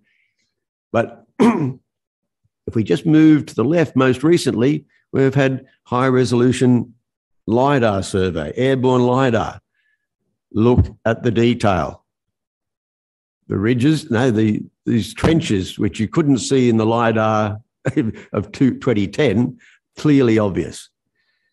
The open cut, all the adits, shafts, areas of settlement, and all the pathways, clear and obvious and precisely defined in a hillshade model. Just extraordinary. And of course, the combination of the recent photography, the recent LiDAR survey, just stripping away the vegetation, just makes the whole environment so understandable. So I'm not going to run through the timeline, but 1924 aerial photographs, 1945 aerial photographs, really important. 1938 oblique photos, 54 oblique photos give understanding to the vertical photography. Now, just a couple of asides. Part of the wonder of this sort of work is going into the history, and we find Morrison Brown Jung in the 1920s. This is Morrison Brown, a rather fine-looking Eurasian lad, and born in 1876. He was the first first Chinese heritage mining engineer to graduate from the States, Columbia University. He worked for Sun Yat-sen. He ended up as chief engineer on the Hankow reconstruction, the city reconstruction. But he ends up here in the mid-20s, actively involved in Linmahang. And of course, something also pops up. You've got M.Y. Williams, part of the original survey team, who came and did the very first geological mapping of Hong Kong. Williams, Uglow, Brock, are all involved over a 20-year period. But poor old Jung, Williams went up and had a look at it and said, the mine is scarcely worth developing, after Mr. Jung had actually had secured a significant amount of money to develop it. But he did go ahead. But so much valuable information that provides substance to our understanding of the territory. Not to mention lots of detail about his wedding and Mrs. Young and his birth and death and the family. Just so many interrelated bits and pieces which add substance to an extraordinary scene. And at this stage, must acknowledge, the industrial history site. Hugh Farmer and Simon Miller, so much work has been done by them collating all sorts of industrial history for the territory. And I absolutely commend to you, their website. And go online and find it. And also David Bellis with Gulu. There is so much information becoming available. Now, even to see a newspaper headline in the mid-1930s, it suddenly gives you a sense of situational awareness and the importance of these activities in this extremely remote area. And of course, it was from 1936 that things kicked off. And of course, we discovered, I am, gentlemen, your obedient servant, as the Hong Kong Mines Limited is told that they've just had their lease cancelled in 1962. So fantastic bits and pieces that are coming together that add value. Similarly, photographs, some records, identity of actual workings within the study area provide substance and documentation. So hopefully this is just a first phase, and further information will become available. Now, have to take you underground for a little while. This, for a rather senior geologist, I've never had so much fun in a long, long time. It was dark, it was hot, it was pretty treacherous. But Norm, you would have loved to have been here. And it's just quite extraordinary.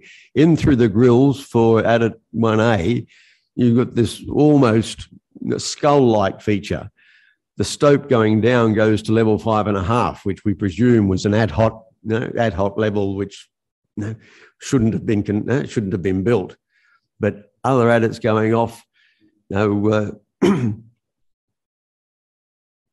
provide more than just curiosity, because this one probably connects to one of the crown holes or an area of subsidence.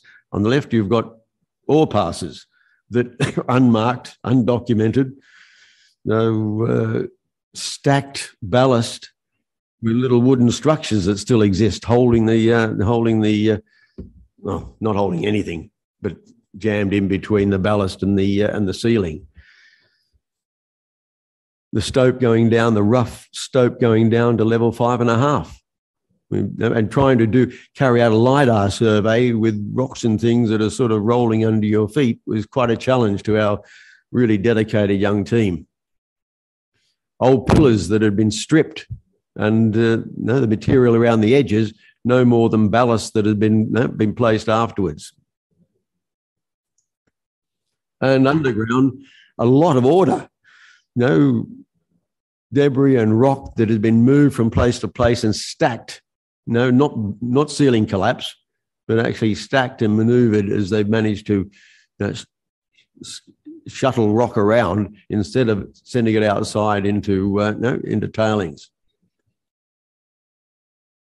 Another ore pass, and most of them 30 metres.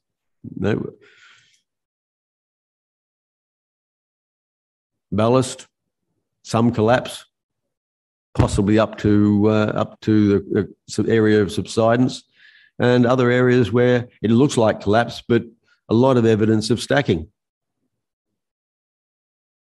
At least a 40-metre ore pass. And of course, it's pitch black, unless it isn't.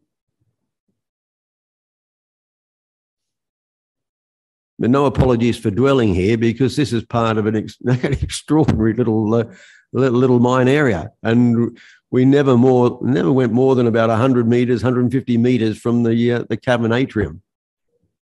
Mike Wright disappearing off into the distance, and this is just behind the wall. The cavern atrium is up here about 5 or 10 metres. And part of the ecological survey, we had our bat surveyors were down and were in red light. And without trying to disturb the ecology too much, a variety of small bats. And of course, under the red light, they're all flying around you, fluttering, and they fly up your face and turn around. Very clever. Now, back to our evolving digital world. Such a great location. I know those who know me know I get a bit excited about these sorts of things, but to look at the detail of this hillside in our 2020 LiDAR, the plan on the right-hand side, 1 to 1,000, you actually couldn't draw it with the 20 centimetre precision because it was all black. So we had to go back to produce a 1 to 1,000 plan. We needed to go to 0.5 of a metre. But the precision of the 20 centimetre enables us to do some really interesting things on our hillsides. But it just astonishes me. No, green, covered, dense vegetation, except for a couple of locations, not obvious. And you couple vertical with handheld, and the handheld was inside the cavern. And of course, one of the difficulties was trying to position the tunnel system, the cavern and the adits with the airborne. As I said, precision was not particularly important, but it really did provide some excellent learning opportunities. The distance between these in the atrium was less than ideal, probably 30 metres, but it should have been much larger, but constrained because of the size of the atrium. And trying to stumble around with a handheld LiDAR up and down stopes was a really interesting and challenging exercise. This is an extraordinary product of the LiDAR. Now, the cavern atrium in here, the grills, the grill 1, adit 1 and 1B, stope that goes down to 5.5. Grill 2, I had a photo earlier looking through grill 2 back across the cavern. And this adit 3 going back across underneath the atrium and then extending right around the outside. This is the atrium in here. This section through here is part of the wall of the cut slope, which forms the atrium. But added A6 runs off and actually will hopefully become part of the experience because it is relatively safe. Well, it's very safe and just run straight through the tailings. You walk through here and come out at the vantage point and look straight over the border down the hillside. So much of the environment retained, but a lot of exploration going on inside the cavern area. Just a wonderful experience, and continuing to try and understand the mine, just the physical relationship you can see here with the texture here, the handheld, trying to position it. This hillside is a digital DEM with a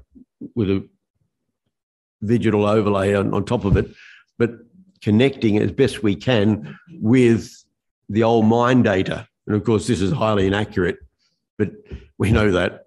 But hopefully we can get some controls with later work with and sort of reposition some of these from some of the other adits. But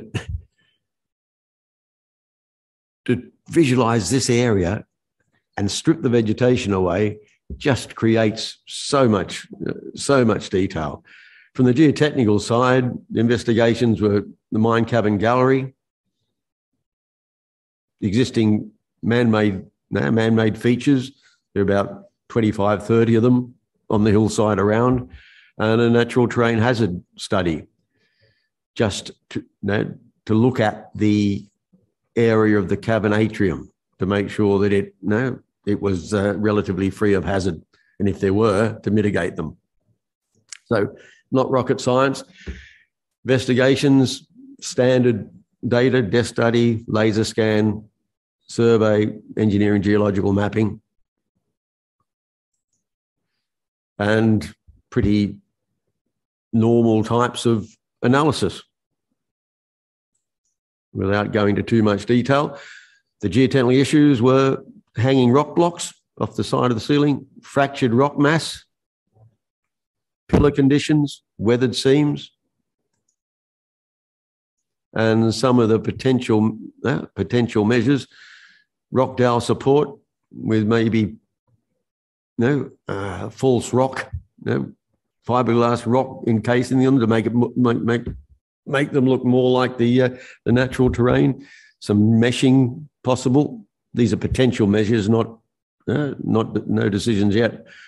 Pillar buttresses, but somehow trying to mask them and make them look like the existing fitting, and some sort of minor tune-am protection across loose seams. But the whole intent, minimal works just to make safe without major disturbance.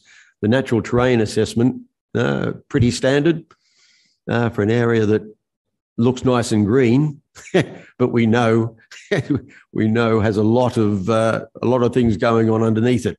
So it was just a brilliant opportunity, to look at hillside pocket scenarios and add those to the other 5 hazards in GEO 2016. Hillside pockets are effectively man-made features on the hillside, and if they happen to be an adverse setting, then they need to be mitigated. But in order to do so, we tried to implement our anthropogenic mapping system and classification. So we're doing an inventory within the study area. And interestingly, no ENTLI features. I think Geo did a brilliant job choosing the location. But such was the detail of the 2020 LiDAR, the surface LiDAR, that it just gave us an opportunity to start exploring terrain surface heterogeneity. No clever algorithms, just basically the point source data. Much of this area was helicopter borne, so it was side borne. It's sort of normal. So it wasn't just vertical penetration through vegetation because it was normal to the contour. It was shooting under much of the canopy anyway. And we look forward to be able to do quite a bit of work on many of these features on this part of the hillside, which happens to be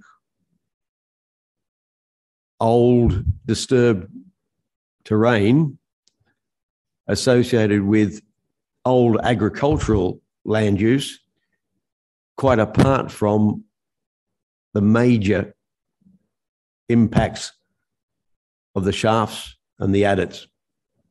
So lots going on. The trench system, 1.5 meters, 2.5 meters thick, really clearly defined on this ridge. But lots of opportunity to explore. At the HKIE seminar in a few weeks' time, we've got 2 papers coming out, one on the geotechnical assessment and another on the anthrop classification. But just from an educational, the display and vantage. So not trying to do anything really spectacular. Educational facility near the Macintosh Fort, something, some viewing area near the cavern, and another vantage around on the spoil in a safe spot after you walk through part of the adit, looking across into the Wutong National Park up to the top of China Mountain, and a centre, educational centre in Lin Mahang itself. So, the sorts of things that might be on display, at least photographs, probably not specimens, but some photos, some cross sections, geological maps, some of the heritage, and of course there'll be an ecological display for the bats. And the vantage, there'll be a viewing platform, a modest viewing platform in this location that you actually enter via one of the adits. It's about a 40-metre trip through the adit. It's got a bit of a bend in it, so it looks rather black, and then opens up, and the view across to across the border. But spectacular country, really exciting. The takeaways for me. Now, this project, a remarkable opportunity to promote an outstanding geological, industrial mining heritage and ecological resource to the public. Not often we just, geotechnical engineers and geologists get together and do stuff just for the public. And hopefully this is one of them. Goes something against the run of play. And share the local history of the Lin Mahang villages dating back at least a millennia. And stimulate awareness and study of the diversity of old anthrop, including the palimpsestic nature of the ancient agricultural practices, mining, prospecting, military, and other features, now often hidden by thick vegetation on our green hillsides. This is not the only location. No, there are many hillsides, not necessarily related to mining, that have a plethora of interest from an anthropological point of view and archaeological. And to develop innovative educational measures to develop and promote knowledge of the Anthropocene and respect for our environment. I think we're looking at VR. You can imagine taking that digital LiDAR data and turning it into a VR experience inside the caverns, inside the grills. Stick some augmented reality with it, and wow, you've got some sort of experience. And if we can't manage to connect with the public, I don't know how we could otherwise. And finally, I think this is really important, an opportunity to showcase the applications of the 2020 territory-wide LiDAR and other digital systems for the benefit of the public. Now we've got so many of these this wonderful technology that we can do more with. A great opportunity for GEO to really take a lead. Now, for me, a wonderful project. Sincere thanks to the project teams of AFCD, GEO, and Meinhardt, particularly Samson and Mike Wright, Jeff Pook, Petra, Francis, absolutely fantastic. And we need more opportunities for exciting educational outcomes involving the community at large. Hopefully just to start. For me, a personal view, as the current chair of the Hong Kong Regional Group of the Geological Society, geologists are time travelers, and we visit the past and the future on a day-to-day basis. Geologists deal with uncertainty on a day-to-day basis, and our job, if we do it well, is to make the past relevant. Making the past relevant is the key. We deal with uncertainty, and somehow we've got to provide certainty to others. And it's a challenge, but never have I been involved in a project where this comes together in a better way. So, plea to our fellow groups, we participate together in so many activities, more interaction between the professional organisations, education and community awareness. We've got the techniques that are going to enthuse young people, and we do it within professional standards and multidisciplinary interaction. So thank you very much, Tim. Thank you for the opportunity. Thank you, KH and Norman, thank you very much. Thank you so much, Norman, Kevin, and KL. Fascinating, absolutely fascinating. It's true what you say, Kevin, that the past couple of years, I think, being constricted in Hong Kong, you have a lot more people out on the hiking trails, exploring all the different sites, abandoned military facilities to the mines. Yes, the urban and the natural environment exploration has really taken off. It's be fantastic to see the site properly developed in a safe manner. As you say, you don't want people falling down ore shafts or adits. I think a key is here that it's softly, and it's very when people get exuberant about things and procedures get involved, it's very difficult to keep that softly touch. And I think this is a situation in which success will come from a soft touch. Yeah, there's also the notion of trying to still preserve what's there. I know on some hiking trails we've been on, they have military sites where there isn't any maintenance. So you think, yes, softly, but also other ways to protect what remains. So we have, are there any questions? Please put them into the chat. There have been a few comments and questions I'll quickly go through. Stevens mentioned that he was involved with the tender and construction of the site preparation contract for CLK, which included levelling of Brothers Island, and doesn't remember any mention in the tender documents that there haven't been any mining there, Norman. So interesting, interesting comment there. Yes, I think that must have been a shortcoming for the client. They didn't do their research very well. Possibly. Then another. Yeah, sorry. Yeah, no, please go, Norman. No, I would personally be very interested to know what the airport authority did with the underground workings. Did they fill them in?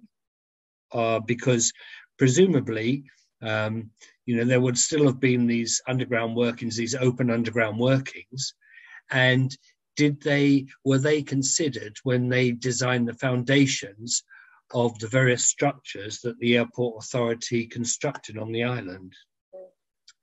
Anyway, you won't be able to answer that question, but no, but it's true that there's another comment here about having with excavating Take Can Tunnel. they encountered an unknown adit, which is full of water. Obviously, badly flooded the tunnel. So additional information that comes through, whether from the LiDAR survey, Kevin, or other ones, I think would be very useful for future development.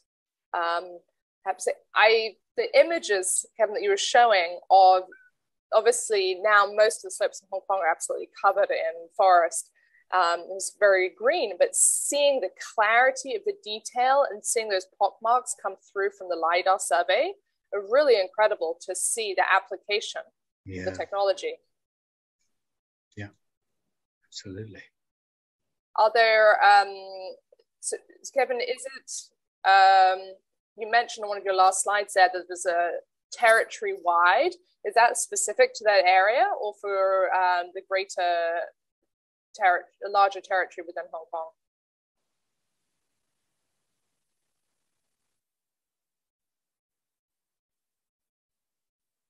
Kevin, sorry, we can't hear you. I don't know if your microphone's on mute.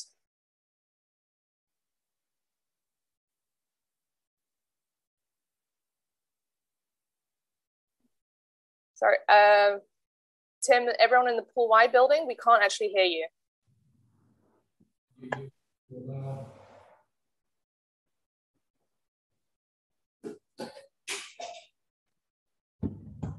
Yeah.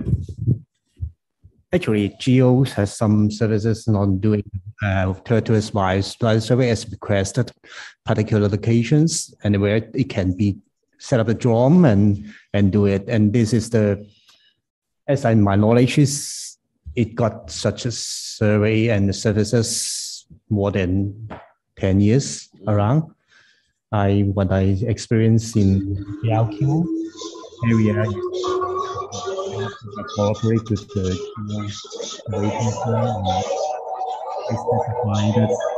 survey on the LiDAR services and the others.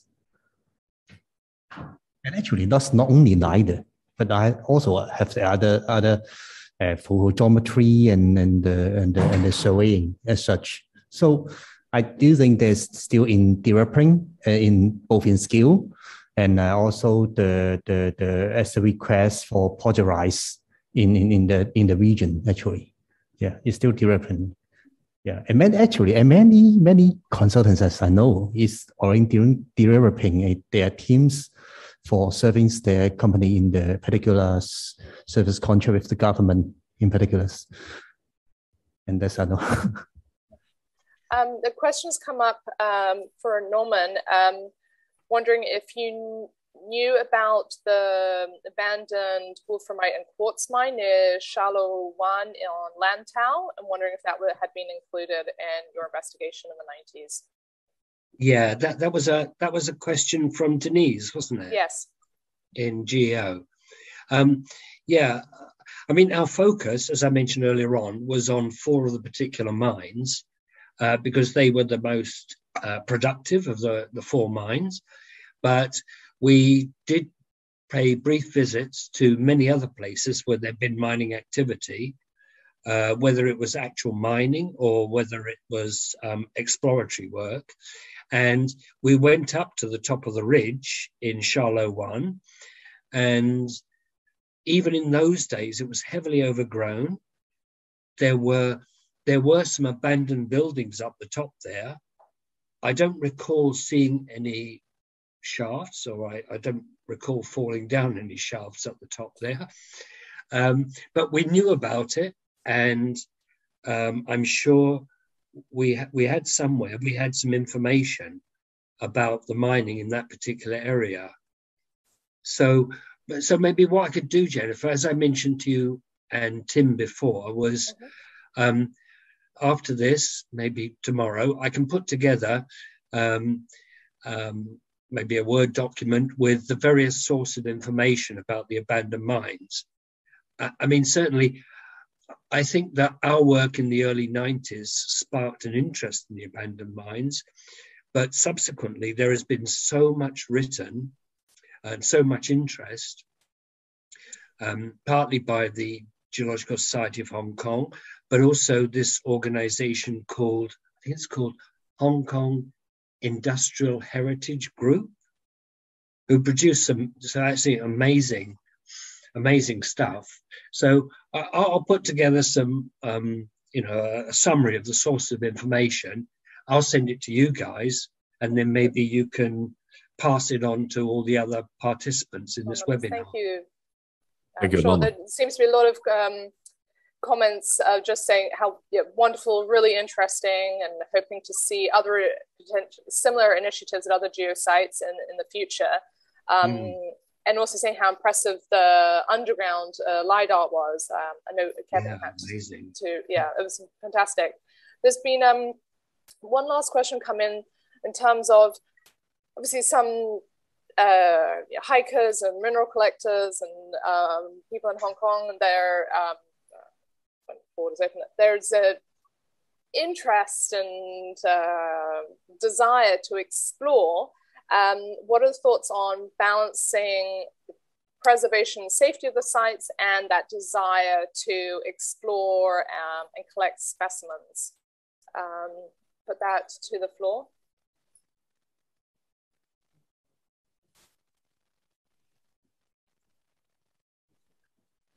Who's this? I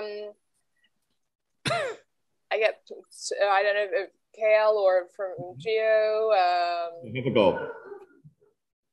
Yes. From safety point of view, it is not advisable to go into the relic site or mining, because there's a lot of potential risk in there. The shafts and unstable rocks, and also the bats, they may convert virus. So it is not advised. It's not necessary. We should not go into these abandoned mines to avoid these risks and protect yourself. Yeah. So, but we understanding. I can find in the YouTube. There's a lot of clips of the general public taking adventures in those abandoned mines, say in Nimahang, Mount Shan. That those sites attract lots of people. So we understand there's a expectation from the public to turn those abandoned mines into a tourist attraction. Yeah. So. So maybe Mount Shan will be the next. No. No idea. No. We wish that the Nimahang mine project would be welcomed by the public.